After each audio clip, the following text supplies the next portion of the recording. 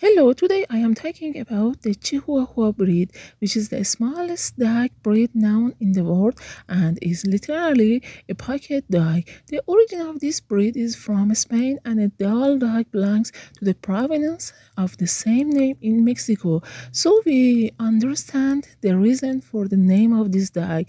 Due to its small size and lightness, this dog is used as a pet or show dog, which is between 8 and 23 centimeters tall, depending on its gender, and weighs between half and 3 kilograms. He has both long and short hair, but his hair is straight and can be seen in all colors. Its average lifespan is about 12 years. Despite its size, this dog is not very well mannered and adaptable and likes to attack and bite. For this reason, it is better not to be kept in families with small children and babies. Due to its high intelligence and being attentive to the changes around it, it can be a good guard dog, and it usually becomes very close and friendly with one person in the family, and it takes time to become good with the others, better with humans than dogs. It has an apple-shaped and round head with a pointed nose and round being, and very black eyes, and its ears are pointed upward.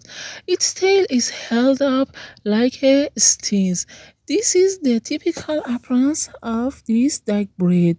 He doesn't behave with strangers and other animals like his flaws and barks a lot. So if you have a sensitive neighbor, I don't recommend it keeping this smart, loyal and guard dog.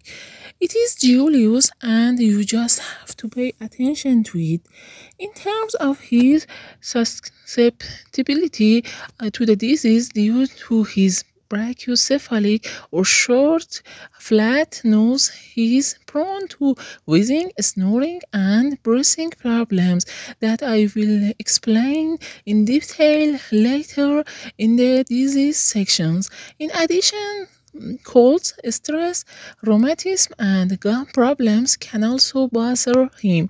Hopefully, tomorrow I will talk about the Yorkshire dog breed. Please don't forget to support and comment on my page and introduce my page and YouTube channel to others. Thanks in advance. Until tomorrow.